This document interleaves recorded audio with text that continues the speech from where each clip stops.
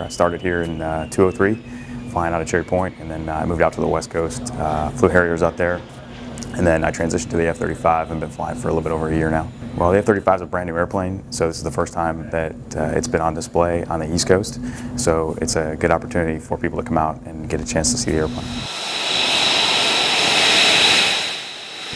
The fact that we're coming up here to Cherry Point has a great relationship with the local community here. They've been supporting the Marine Corps' mission. It's very exciting. Like I said, brand new airplane, so people are really excited to come out and see it.